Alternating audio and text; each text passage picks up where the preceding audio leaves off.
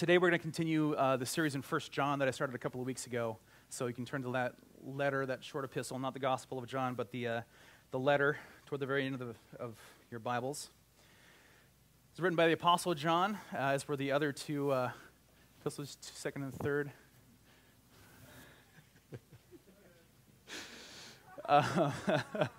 As was the book of Revelation, and of course the Gospel that bears his name as well. Just as a bit of recap from the first four verses we looked at 2 weeks ago, John is writing to believers. He's not writing to people who don't know the Lord, but people who do. He doesn't give an introduction of himself. He doesn't give a list of his credentials or his resume or anything like that, the way that Paul frequently does in the beginning of his letters, probably because he had no need to. He was writing to people who were familiar with him, possibly at Ephesus, where he spent a number of years later in his life teaching and working for the gospel. And he hits on some fundamental aspects of what it means to live a life under the Lord with truth and unity, which was conveniently followed up last week, fellowship and walking and the simplicity of the gospel and truth at the bottom of it all. John is referred to as the apostle of love by a lot of folks, and for good reason. He talks about love a lot. He's the disciple that Jesus loved. He talks about how love is the foundation of relationship with each other in the church, but underneath all of that is truth. And so as I study more and more about John, he seems more and more to me like the apostle of truth. And that's what he gets at in the first part of 1 John. He initiates this letter by talking about the truth and who Jesus was and what he did and the fact that he was a witness to it, he and others.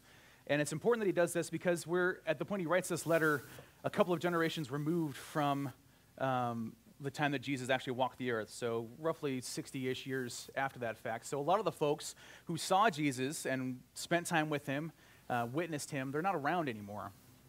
And as we discussed, when there's a void of truth, then lies tend to come and fill that void. And that's what's happened, particularly in Ephesus, where early Gnostic teaching has been taking over.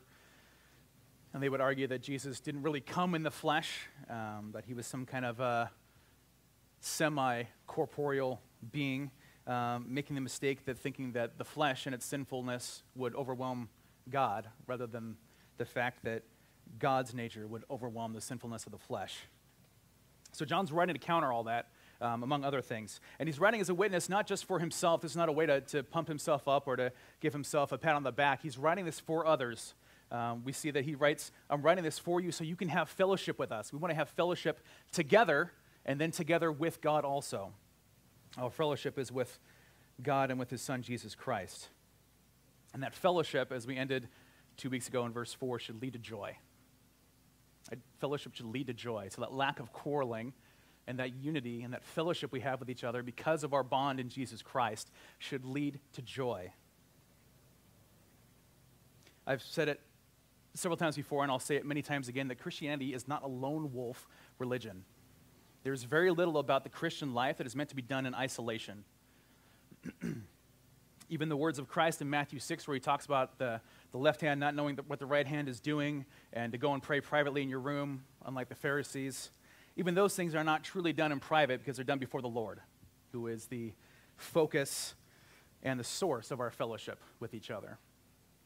Our lives are meant to be lived together. Our walk, as John puts it in the verses we're going to read this morning, is to be together, not a lonely one, but in fellowship with each other, and joyful fellowship. Our relationships with each other at church are supposed to be joyful. It should give us a grin and a leap of happiness in our hearts when we see each other. If you were at Joe Shea's memorial service yesterday, you missed a lot of examples of what that joy is like when somebody lives a life that's pointed at Jesus. It was wonderful to hear. And this is one of those great benefits of being a pastor, is that you get to see the joy that manifests when people live around each other under the Lord. But you don't have to be a pastor to see it. You should all see this all the time. And if you don't see it, you're not in close enough fellowship with each other. Yes, there are going to be pains and struggles and heartache and broken parts. Of course there are. But there is a greater joy. And that's what John is getting at and why he's sharing this.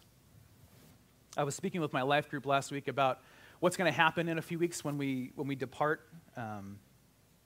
We've been talking about this for a while, that the group needs a leader of some kind, somebody who not just can orchestrate when and where we meet, but also to lead discussion and that kind of thing.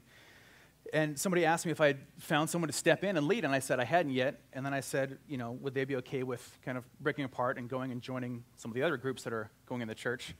And the answer was no. We're not breaking up. This group stays together. I said, okay. So if you want to lead a life group, It was immediate and it was clear.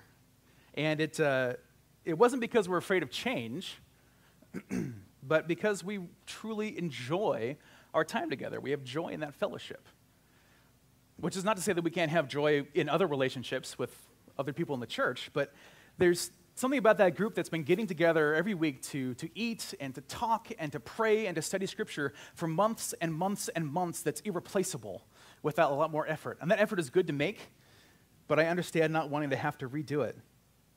There's a specialness about that kind of thing, where we are spending time in each other's lives. We are encouraging each other to be more Christ-like. We are confessing our sins before each other so that we can pray for and be prayed for. We're able and willing to do that and to joyfully sing out to God together. That is a good thing. So when John says that he wants our or your joy to be full in verse 4, that's the kind of thing he's talking about, that kind of inseparable joy. We should want to be around each other because we remind each other about Jesus. We should cling to that. We should be needy for each other's fellowship because it's not weakness. That is the strength of the church. And often we can let the world convince us that that's weak or convince us that we don't need it, that we can go it alone, to which I would say baloney and which Jesus would say wrong. That interaction, that living together is at the heart of the Christian life. John is telling this message to the believers that he's writing to, and the Lord is telling it to us through this text. And so John's going to boil it down to a pretty simple concept here in verse 5 as we move forward. He says, "This is the message which we have heard from him and declare to you, that God is light and in him is no darkness at all. If we say that we have fellowship with him and walk in darkness, we lie and do not practice the truth. But if we walk in the light as he is in the light, we have fellowship with one another, and the blood of Jesus Christ, his Son, cleanses us from all sin. If we say that we have no sin, we deceive ourselves, and the truth is not in us. If we confess our sins, he is faithful and just to forgive us our sins and to cleanse us from all unrighteousness. If we say that we have not sinned, we make him a liar, and his word is not in us." Lord, help us not to lie. Thank you for this time we get to spend in your word, Lord. Speak to us through it, please, not through me.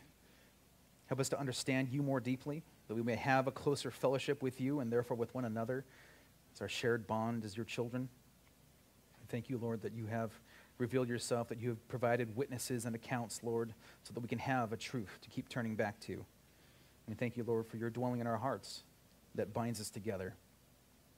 Lord, help us to know you better through the text this morning. Amen. So John began this epistle by clarifying and verifying and emphasizing that Jesus was real, that he really did live and walk the earth. And John now shifts and turns to how we ought to respond to that reality, to that truth.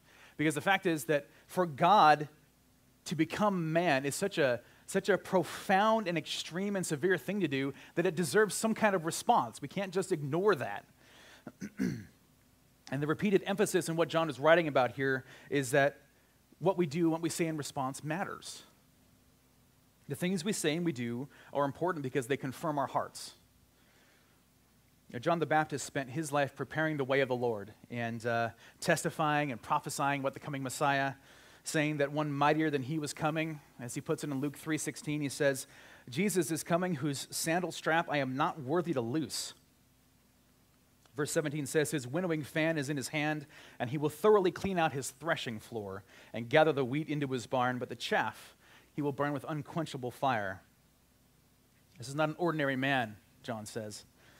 He is extraordinary. This guy can do things that nobody else can do. He has authority that nobody else has. He's different, and he's going to judge the world. That's what John the Baptist says about Jesus, and his words were confirmed by his actions. He spent his life declaring and professing the truth about Christ, even to the point of death. John's actions and his words confirm the truth that our apostle John, who wrote this letter, is so concerned with. We're supposed to have joy in that truth that John's been talking about. What is that message? What is that truth that God provided for us? Jesus was real. He did and said and spoke and all these things. Well, what did he say? Verse 5 tells us, this is the message we have heard from him. So this is the thing we've been waiting for. This is the thing that's going to spur us to have joy. And we declare to you that God is light, and in him is no darkness at all. That's the whole message. You can go home now. Only if John stopped there. You summarize all of Jesus' teaching and preaching and actions and miracles and boil it all down, and what do you get? God is light. That's the truth upon which everything else is built. Straight from Jesus' mouth, John says. Because we heard this from him. And we're not just sharing this or recollecting this, we're declaring this to you. It's an important word he uses. It comes from the Greek angelos, where we get angel or messenger. We're purposed with sharing this with you, not something we casually mention as a side part of a conversation, but it's our intent and our purpose and our mission to share this with you. So we're declaring to you this basic fact that God is light and in him is no darkness at all. And so those of us who are seasoned in the church might say, okay, whoop-de-doo, right? We know that. God's good. Great. Christianity 101, right? Standard stuff.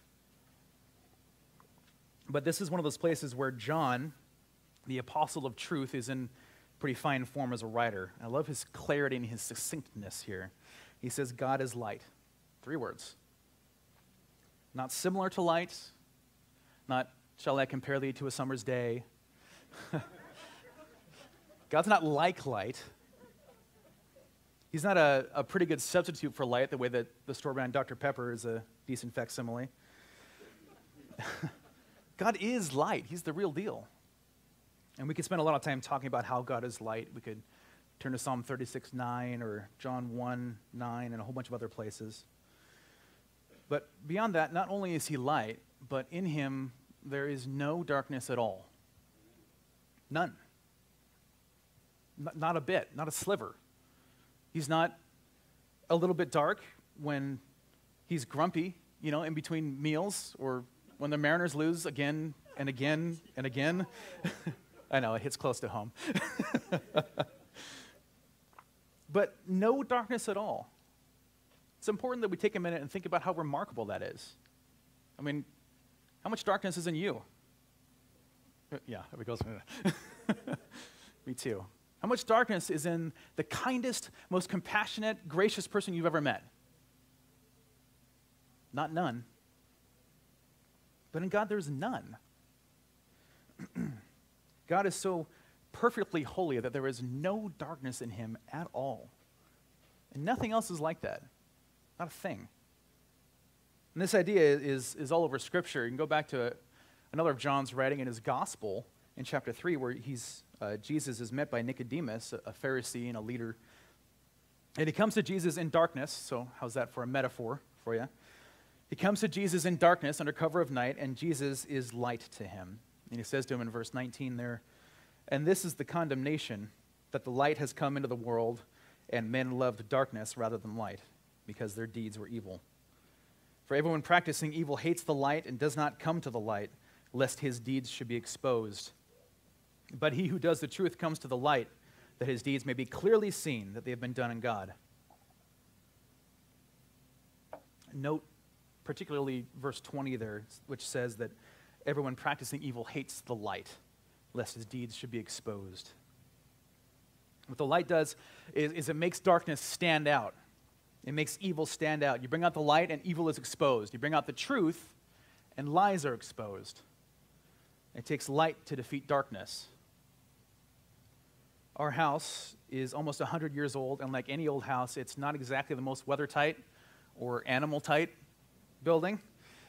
And last winter, one night I went to bed, and I wear a CPAP machine to help with my sleep apnea, and so there's always some noise from the pump and the airflow. But I could just barely hear where this sound. It was like, And I stop and I hear it again.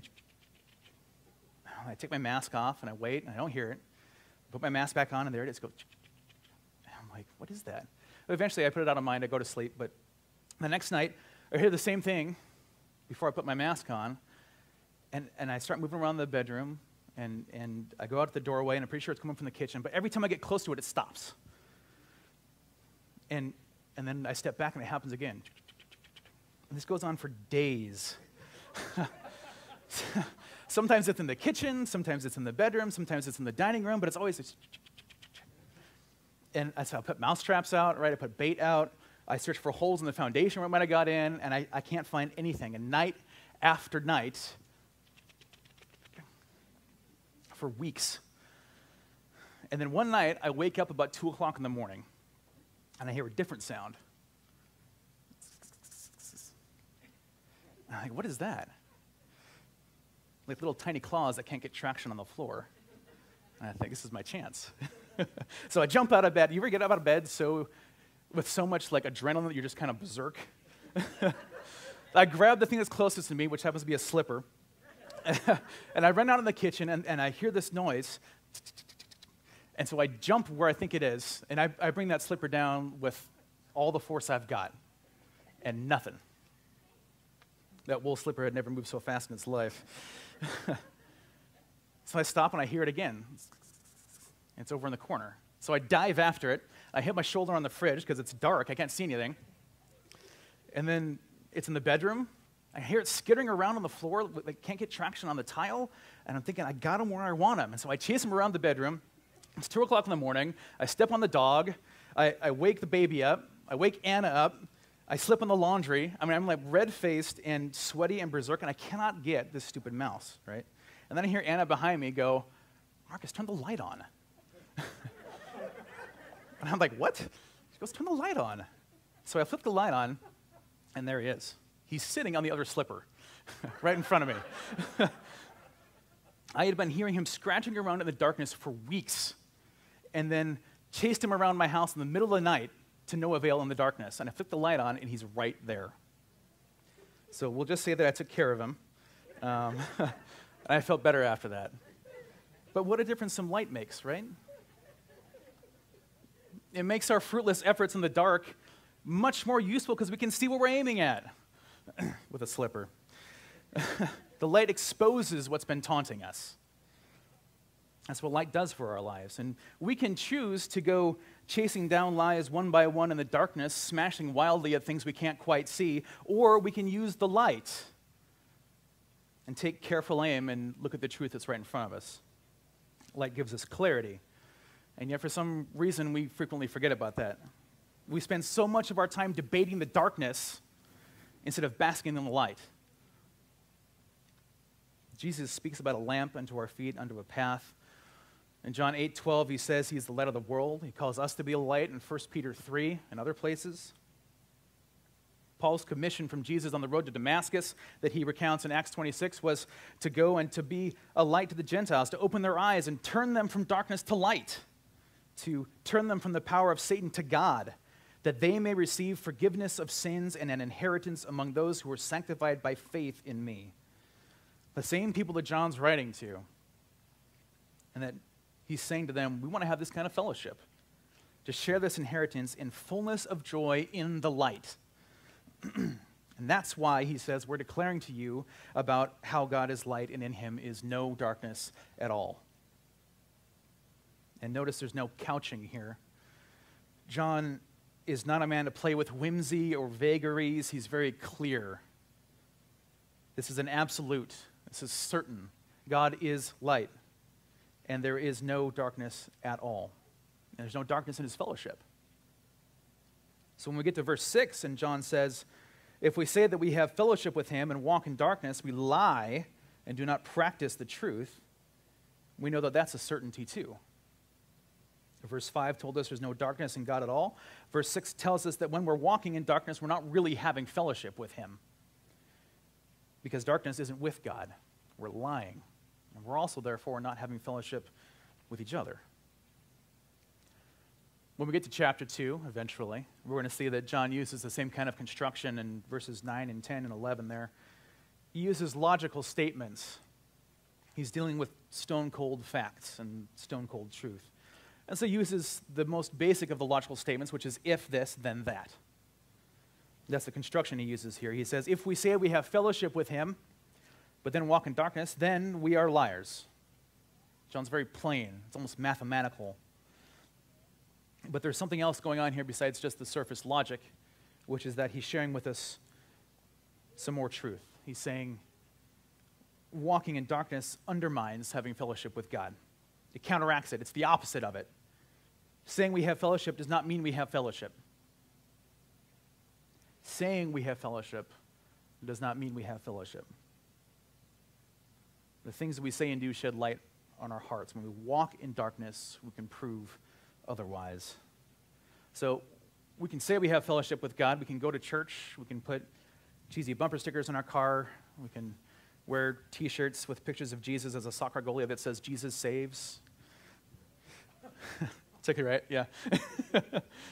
We can profess our faith until we're blue in the face.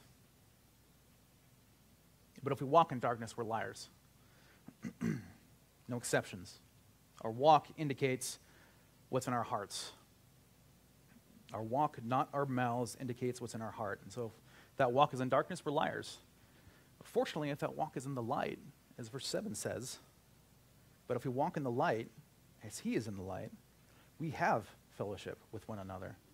And the blood of Jesus Christ cleanses us from all sin. How's that for a bonus on top of the fellowship?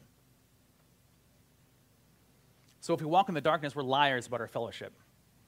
But if we walk in the light, we're in fellowship with each other. And our fellowship, as John said in verse 3, is with each other and with God. Amen. And we know there's no darkness in God at all. And so to make it so we can be in fellowship with him, he cleanses us from all sin. That should overwhelm us. It should overwhelm us. And we should notice, too, that it's only by walking in the light that we have fellowship with each other. We can't have fellowship with each other if we're not walking in the light, church. Not true, good fellowship.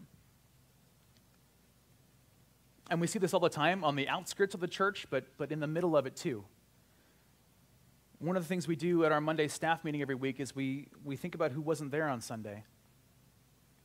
And I don't mean to alarm you. We're not keeping attendance, and we're not trying to scold anybody or shame anyone. We do it because we want to know where the sheep are.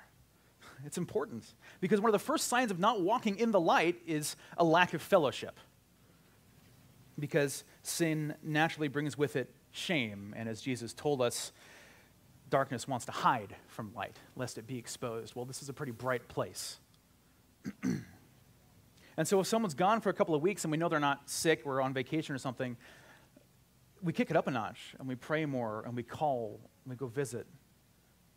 Not so that we can shame them into coming back to church, but to see if they're okay, so they can be restored in fellowship. It's hard to have fellowship when we're not walking in the light. It's a warning sign. And John says we can't have it unless we're walking in the light. He says to walk in the light as Jesus is in the light. And walking is one of those quiet but vital subjects in Scripture. There's nothing fancy about the word. It literally means to walk, to travel, to move, to cover ground. And it's important to remember that just as our Christian life is not solo, it's not a lone wolf effort, it's also not stagnant. We never stand still. We are always going somewhere. Our lives are a walk. And if like me, you didn't grow up in the church, it can be very confusing to hear that. You come to church and start hanging out with churchy people who say stuff like, how's your walk with the Lord? And you go, I don't know what that means. Is he supposed to be like, am I supposed to take him for a walk? Does he take me for a walk? Like, who's got the leash on, But the walk is not next to him on a sidewalk, of course, right?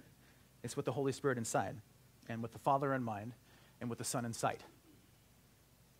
The Spirit inside, and the Father in mind, and the Son in sight. The Spirit to guide us and instruct us and convict us, and the Father in mind in prayer, and the Son whose life is in sight as the goal of our own striding.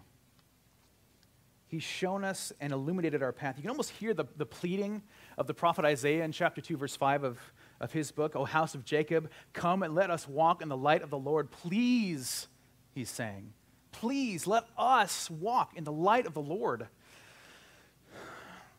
or else he'll get to you later. But walk in the light of his glory and his grace and not in darkness, right? Sometimes the power's going to go out. Sometimes the clouds will roll in. We can let that darkness get to us, but the overall walk is in the light. Our deeds are exposed. They're not hidden. Where does that light come from? Jesus says he's the light of the world. I mentioned that in John's Gospel, chapter 8. Whoever follows him won't walk in darkness, but have the light of life. And if we're walking in it, John writes, the blood of Jesus cleanses us. Another conditional statement, more logic. If, then. So does that mean that we're destined to go to hell if we don't live perfect lives? It means our walk, our travel, our moving forward is in the light. It's exposed for others to see, and it means they're going to see the mistakes. Because those mistakes are made in the light and not in the darkness. And when they're made in the light, there's forgiveness. And there's opportunity to pray for each other about them and to help each other. Not so in the darkness, because there's no fellowship in the dark. And because of that, he cleanses us from all sin when we're living in the light. And that's another absolute from John, another certainty. He says all sin. Not some sin, not the ones that are easy to remember, or the ones we remember to tell them about, or the ones that others remind us of, but all sin. We walk in the light and practice the truth being who Jesus was and is and what he said and did and commanded for us to do. We're cleansed. And so you begin to see how intertwined these things are. The human brain desires order, some of us more than others. It wants clarity and patterns. It wants, action A to lead to result B. And here we have things so beautifully and complexly and also simply intertwined. Walking in the light and fellowship with him and fellowship with each other and cleansing from sin are all intertwined here. Very simply, but there's also a lot going on. But you can't have it piecemeal. You can't separate it all. It's not an a la carte kind of thing. Christianity is not a lone wolf religion. It's not a stagnant religion, and it's not a piecemeal religion. You don't get to have only the light, or only the fellowship, or only the cleansing from sin. They're part and parcel of each other. You get the whole thing, or you get none of it. This is part of the danger of the age we're in. People want grace without repentance, or mercy without justice, or God without Jesus, or the Holy Spirit without Jesus. But we don't get to pick and choose what aspects of God we want to experience, which is hard for us because we can custom order anything else in our lives pretty much, and it'll show up in 2 days. But not God. He has instead made us a simple and stupendous offer, a self-sacrificing offer of payment through his own blood for our eternal souls because of our sin. And we can either choose to accept it or choose to decline it. But there's no bargaining. There's no piecemealing. And why would we want anything except the fullness of God, which dwelt in Jesus bodily, as Colossians 2:9 says. The fullness of God was in Jesus, a perfect example of and in the light. So, it's simple in that sense. We just follow him. But what John is addressing is people who they don't want to follow. They want to lead. And the people he's writing to, the church that they're in, and the age that they're in is experiencing these distractions and false teaching, people who are beginning to try and add and subtract from the teachings and the understanding of who Jesus is. And in doing so, they're not just making adjustments to him, because you can't adjust Jesus. They're throwing him out. You can't dismantle and rearrange and reconfigure who Jesus is. It doesn't work like that. They won't follow Jesus as he was from the beginning, which was seen and looked upon and handled and heard and witnessed. And so they won't walk in the light of life. We see that example in verse 8. If we say that we have no sin, we deceive ourselves, and the truth is not in us. Let me ask you a simple question, church. Who gets to say whether or not we have sin? You'd say God, of course, right? It's not a trick question. And you'd be right. And then if I asked you, well, who sins? You'd quote me Romans 3:23, which says that all sin have fallen short of the glory of God, because you know your scripture. Good job. I would give you a gold star on the pat on the head, and that would be good. But those statements are based on a fact that not everybody takes for granted, which is that sin even exists at all. Let me clarify here. John may be saying in this verse, we can put it back on the screen real quick, Angie. John may be saying here, look, if we deny that we've committed sin, if we lie and say that we've been living perfectly without violating any kind of ethic, then we're obviously liars because everybody sins. And we've certainly all seen or been around folks who believe that everything they touch turns to gold, and everything they say is true, and everything they do is right. People who don't believe that they need to repent because they don't think they've ever done anything wrong. They've only done right things. Well, that's one kind of pride. Another is the man who doesn't believe he's done anything wrong because there is no wrong. He believes there is no identifiable good and evil, right and wrong, no hard and fast moral ethic. Even some folks who proclaim themselves to be believers in God have that perspective, that nothing really finally is good or bad, that everything's relative, that everything is just a matter of doing the best you can or of being true to yourself. You notice that phrase a lot in the last few years. Be true to yourself. I feel like I'm yelling at clouds now, but give me a minute. But you see it in everything from soft drink advertisements to post-game athlete interviews. Just being true to myself. That's the important thing.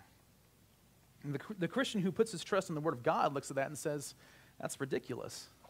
And we can tend to think that's a result of the culture or the times that we're in, that it's kids these days, things spiraling out of control and getting worse and worse and worse. Things were better the way they used to be. It's easy to look at our postmodern society and see that as the problem. But as always, the problem is not the culture. The problem is the source of the culture, which is people, which is, in a very broad sense, us. And that idea of wiping away right and wrong, of hard and fast truth, is not a new thing. It was the same thing John was writing about 1930-some years ago. The essence of the Gnostic teaching that John's writing against there in Ephesus is that spirit is good, flesh is bad. And their response to that was to try to meld that somehow with Christianity, to overcome the gap with some kind of a compromise.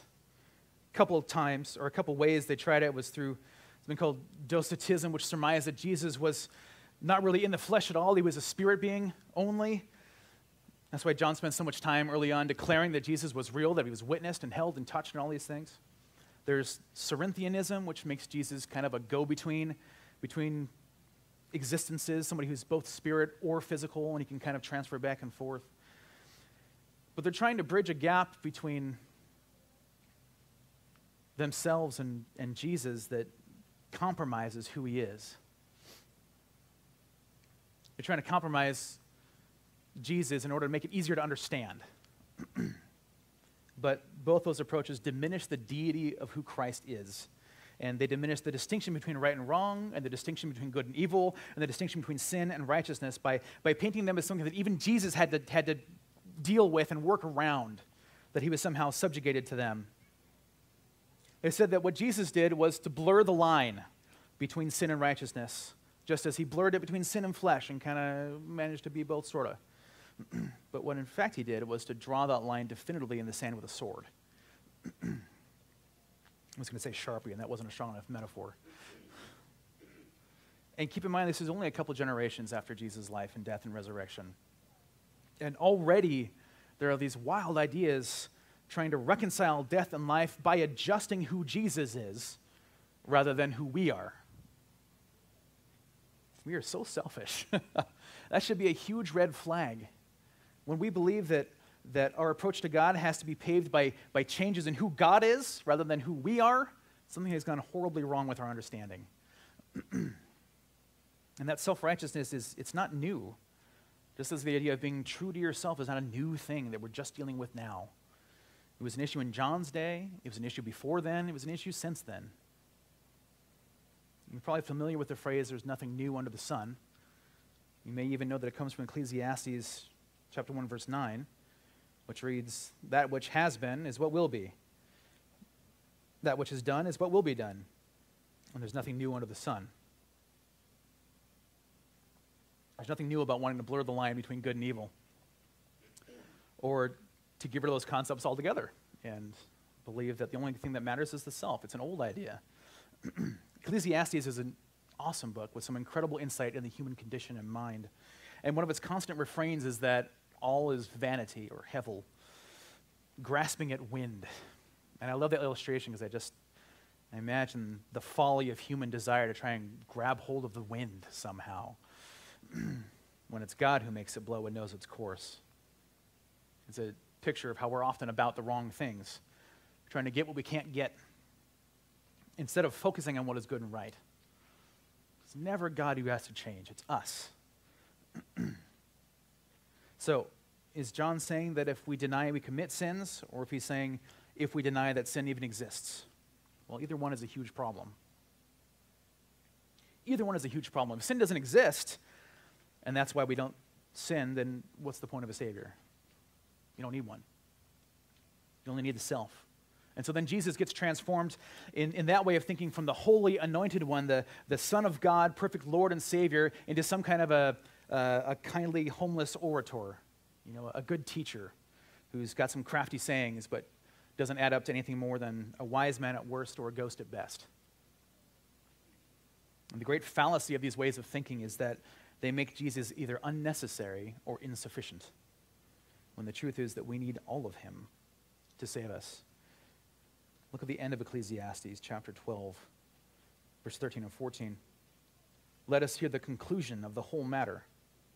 Fear God and keep his commandments, for this is man's all." Again, simple complexity. Verse 14, "For God will bring every work into judgment, including every secret thing, whether good or evil." There's no hemming and hawing before God. You can convince a man what's good and evil and vice versa, but you can't convince God. We need a Savior, and so if we say that we have no sin, as John writes, if we say that, whether it's because we don't think we sin or because we don't think there is sin at all, we deceive ourselves and the truth is not in us. And when the truth is in us, and Jesus is the truth, and Jesus is God, and the Holy Spirit is God, and the Holy Spirit dwells within believers, when that truth is in us, we can't deceive ourselves and say that we have no sin. Instead, we'll be prompted by the Spirit to live like in verse 9.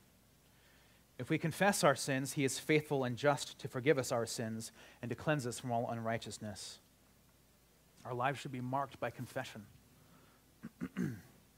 This is part of the joy of being in fellowship with each other, is confessing our sins in the light, before God and before our brothers and sisters, knowing that his blood is sufficient for the cleansing of all unrighteousness, and to be in the open and be prayed for. That's one of the beauties of fellowship. When our lives are in the light, when we confess our sins, he is faithful and just. It's another certainty. He both forgives and cleanses us from all unrighteousness. See, when we approach the Lord as filthy, as dirty in our sin, he doesn't just forgive us and shoo us on our way. He cleanses us. He goes a step farther.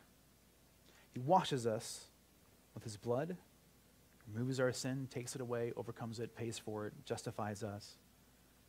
He doesn't forget to wash behind our ears so that there's some lingering stink of sin. How much righteousness does it say he cleanses us of? All of it. Not just the sins that we remember or the ones we're even aware of. His forgiveness is complete. And that sounds lovely. Like, I'll take that. But it goes back to that logic again. If we confess our sins, then he is faithful and just. If. Proverbs 28:13 reminds us that he who covers his sins will not prosper, but whoever confesses and forsakes them will have mercy. And Psalm 32 says, starting in verse 3, "When I kept silent, my bones grew old through my groaning all the day long. For day and night your hand was heavy upon me. My vitality was turned into the drought of summer. I acknowledged my sin to you, and my iniquity I have not hidden. I said, I will confess my transgressions to the Lord, and you forgave the iniquity of my sin. My son asks me, how do I say I'm sorry to God?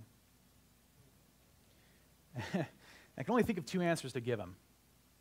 One is in Matthew 6, to pray as Jesus taught us to pray, the Lord's Prayer, one of the lines of which is, forgive us our trespasses. The other is in the preceding chapter where Jesus tells his disciples not to pray on the street corners as the Pharisees do for everybody to see, but to go and do so privately to God. But Jesus doesn't tell us what to say. He doesn't give us a formula. He doesn't say, go sit in a wooden box with a curtain between you and a priest and recite this script and make these certain hand motions. He simply says to pray. How to pray is a worthy question and a worthy exploration to do another time. For the moment, suffice it to say, we're told to pray many times and to confess. And we know the Lord knows everything that's happened and what's in our hearts. Psalm 139 says, you know my sitting down and my rising up. You understand my thought afar off. You comprehend my path and my lying down and are acquainted with all my ways. There's not a word on my tongue, but behold, O Lord, you know it altogether. So we can't provide him with information when we pray, when we confess, though it's good for us to be reminded of what we recognize as sin in our lives. But what we're to provide him with in prayer and confession is a broken and a contrite heart, as Psalm 51 calls it. God's not first concerned with whether we can remember the specifics of our sin. There are too many for us to know anyway. But whether our hearts are turned to him. Can we honestly tell him in prayer that our desire is to be in the light and plead with him to let us be so? And God's first concern is not that our actions look like Jesus, but that our heart does. And the actions will follow. We know this. And the things we say will follow too. And when we confess our sins, when we confess that sin even exists, he is faithful and just because he always holds up his end of the bargain. We don't always. Verse 10 says, if we say that we have not sinned, we make him a liar, and his word is not in us. We cannot come before God. We can't even come before men and say we haven't sinned. And again, you have the logic there. If we say we haven't sinned, then his word is not in us. So only those who have his word in them can say that they haven't sinned. Nobody who has God can say they haven't sinned. Not because God makes us sinners, right? But because the light opens our eyes and we can no longer abide with falsehoods. We can deceive ourselves into thinking we're without sin, but we cannot deceive God. We can believe that something is true or untrue, but it won't change the truth. And that's been a really important piece of growth in my understanding of the past few years, is understanding that what someone says or does has no effect on what is true. God is true, whether someone believes in him or not. I have a couple of people in my circle who are adamantly anti-God, but their unbelief doesn't make God untrue. And that is, in the end, what John keeps coming back to, is the truth, the simple truth. Life is folly without the truth in us. We lie to others if the truth isn't in us. We lie to ourselves if the truth isn't in us. We make God out to be a liar if the truth isn't in us. This makes me want to have the truth in me. There are things that I don't fully understand about Scripture and truth and God, things I have not puzzled out.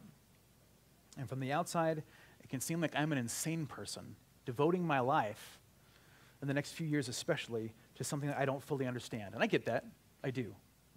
I love to have information. I want to know everything before I make a decision. But what continues to drive me back to studying the Word and back to prayer and preaching and fellowship with other believers is what I do know.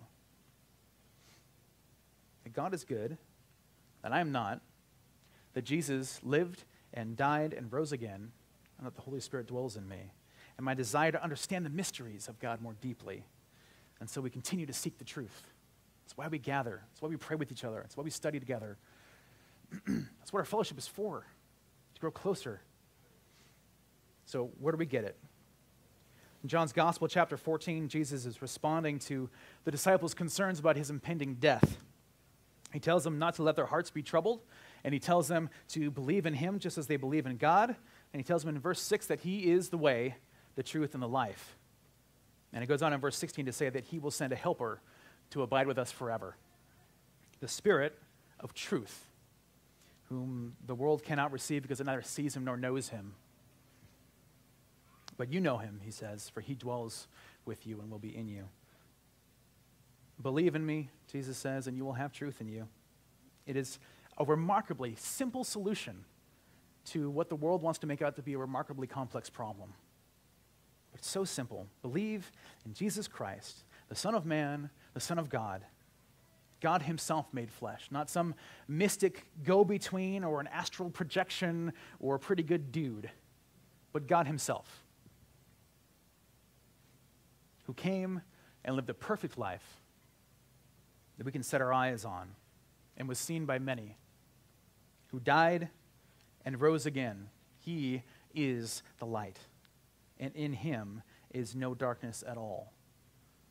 Walk in him. That's the message, John says, that we have heard from him and declare to you, so that your joy may be full. Simple message and a gift.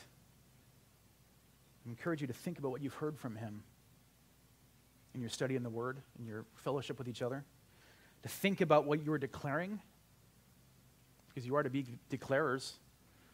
And as we leave this day from this place, to think about whose joy you're going to help make full by declaring what you've heard from him. I pray that the truth would light our way this week, church, as we go out of this place in a world that is dark. It needs light. There's a simple way to get it. So let's share that with them, church, as we move forward. Lord, we thank you for being the light, for being perfection that we can't be, and for imparting your righteousness to us, Lord. That is a sacrifice that we simply don't deserve and cannot earn. Thank you, Lord, that we do not have to. Thank you for the truth and the simplicity of your message, of your gospel and scripture. Thank you for the complexity of your love toward us, even as it is boiled down to something so simple. Lord, I pray that you will help us to be lights as Christ commanded us to be. Help us to have light in us. Help us to live in the light before you and before each other, confessing our sins and praying for each other and experiencing and understanding the cleansing of your blood. It's perfect, Lord. Thank you for that. We love you. Amen.